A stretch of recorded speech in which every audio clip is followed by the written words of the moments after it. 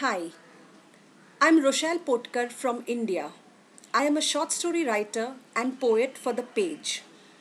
The Arithmetic of Rest and Other Stories is my first book shortlisted for an award. My recent work is a speculative novel called Dreams of Deja Vu. I'm a film buff. I like to watch films under any genre and language, from Indian regional to art house to world cinema, as long as it keeps me gripped.